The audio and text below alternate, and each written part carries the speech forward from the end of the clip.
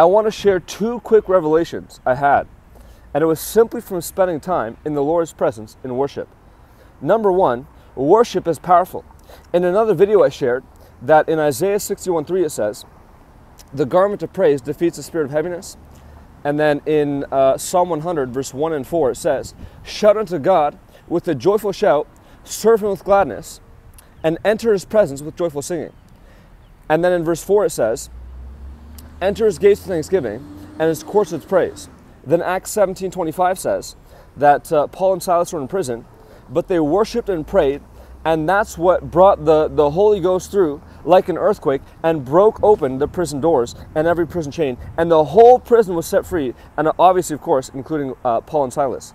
So Scripture gives us such a powerful, shows us such a powerful thing of worship, of how powerful worship is.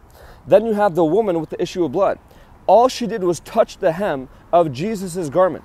All she needed was one touch of him, not even an embrace, just a touch of his garment, and she was made free from 18 years of bondage.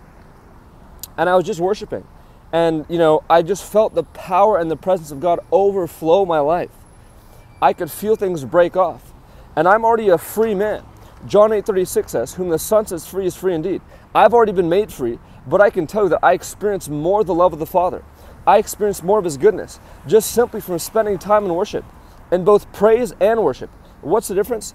Praise is full body expression, shouting, yelling, screaming, giving joyful shouts to the Lord.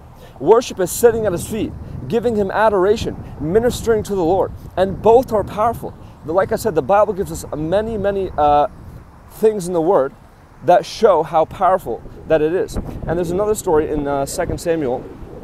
It's somewhere between, in chapter 6, but somewhere between verse 16 to 23, how, David just worships the Lord.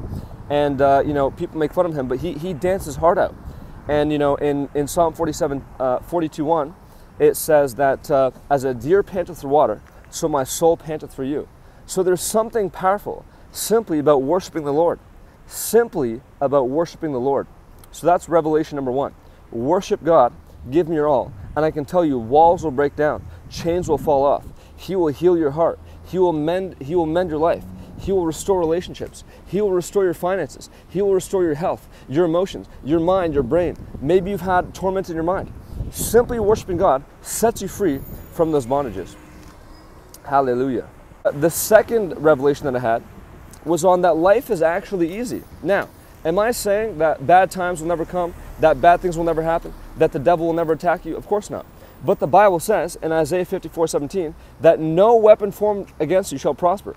So obviously, there is something in life where people can try to do bad things to you, the devil can try to do bad things to you, but you have authority over those things. Luke 9:1 says, you have power and authority over every demon and to cure all diseases. Luke 10:19 says that you have power and authority over the devil and that nothing shall hurt you by any means.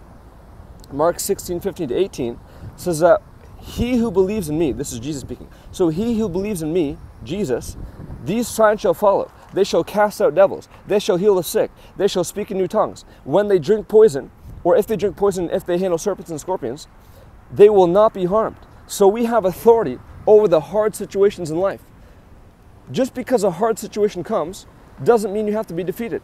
Don't mix and don't confuse a hard situation and a battle for defeat. You have the victory through your Lord Jesus Christ. 1 Corinthians 15:57 and 2 Corinthians 2:14 says, he always leads you in triumph through Christ. Now I want to go back to the part where I said that life is easy. Some people disagree with me, and that's okay. But I want to tell you that the Bible actually says that his yoke is easy and his burden is light. So if you disagree with me, that's fine. But I want to tell you that you can actually have an easy life. A yoke with Jesus, that means when you're connected to him, when you're one with him, when you're yoked to him, life is actually easy. Hard times may come, but you can go through that easily. Romans 8:37 says you're more than a conqueror through him who loves you. So just because a hard situation comes doesn't mean you have to be in defeat. Doesn't mean that life actually has to be hard. I was doing a partial fast yesterday, and in the evening, I had this thought that this is really hard, this and that. I thought, you know what? It doesn't have to be hard. The Bible says his yoke is easy and his burden is light in Matthew 11:30. So as soon as I got the truth of that word inside my brain, as soon as I got the truth of the word that I'm more than a conqueror, that I am strong according to Joel 3:10, that I will not sorrow for his joy is my strength according to Nehemiah 8:10, Micah 3:8, truly I am full of power by the Spirit of the Lord.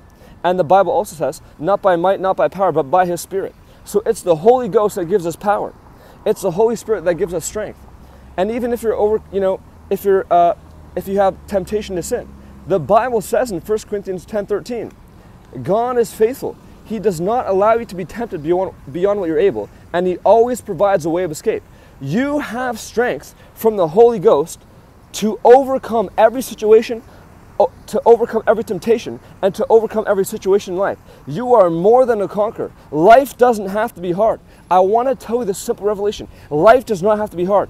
Just because there's hard situations, just because you face mountains, doesn't mean you can't overcome them. You can overcome them. The Bible says to speak to the mountain, command it to be tossed in the sea, and it will be done for you. Mark 9:23, all things are possible to him who believes. You can live a life of rest. You can live a life of joy. Psalm 144:15, happy are the people whose God is the Lord. That's your joy right there. Hallelujah. And I want to tell you one more scripture to give you this rest, this easy yoke, this light burden. Matthew 11:28-30 says, come to me, all who labor and are heavy laden, for I will give you rest. So if there is a heavy yoke, if there is a heavy burden, come to Jesus. He gives you rest. Then verse 29 says, learn from me, for I am gentle and humble in heart. You will find rest for your souls. Take my yoke upon you, for I am gentle at heart. I am humble at heart. You will find rest for your souls. Then verse 30 says, for my yoke is easy and my burden is light. Jesus gives you a light burden and an easy yoke to bear. He gives you rest. Rest for your body, rest for your soul, rest for your mind, and rest in life. And he gives you joy in abundance. Hallelujah. God bless you. Like, comment, and subscribe.